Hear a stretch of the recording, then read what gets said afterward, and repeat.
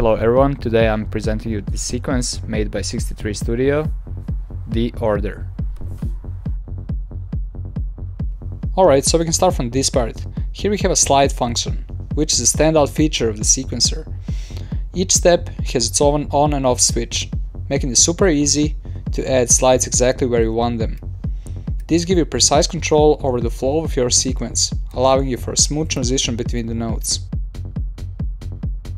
There is also a slide time knob, which lets you adjust the duration of the slides. And if you want to control the slides for all steps at once, there is a global slide switch. You can turn the slide function on or off across the entire sequence, giving you both detail and quick performance options. So now let's move to the pitch control. Each step has its own dedicated knob, allowing you to adjust the pitch individually. This can work in both analog or digital modes, giving you flexibility depending on your workflow. In digital mode, there is a quantize feature that lets you log the pitch to different scales. This is perfect for keeping everything in tone and experimenting with various harmonic possibilities.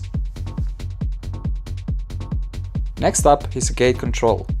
Each step has its own on or off switch. Make it simple to decide exactly where you want the gates to trigger. This straightforward design ensures quick adjustments and keeps your sequence easy to manage.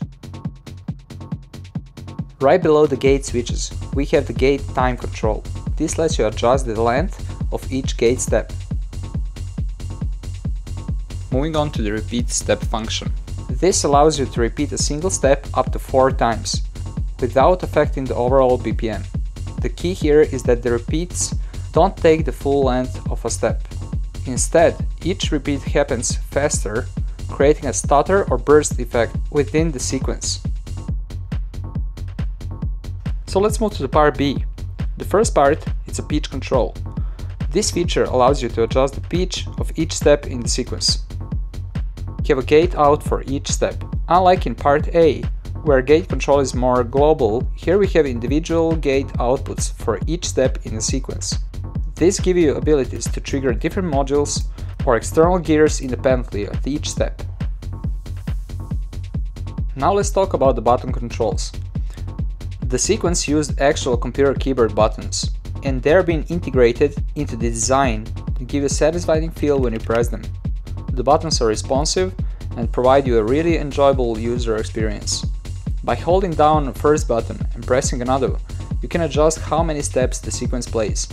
This allows you for quick, intuitive changes to the sequence length, making it easy to experiment and perform live. You can control part A or part B with these buttons, or choose to control them separately. On the right side we have some additional controls that give you even more flexibility. First up is a clock in, which allows you to sync the sequence to external clock. What's really great is that you can use different clocks input for part A or in part B, so each side can run at its own independent BPM, adding a lot of creative potential for polyrhythms and complex timing. You will also find a pitch out and gate out for both sides, letting you send the sequence pitch and gate signals to other modules or gears.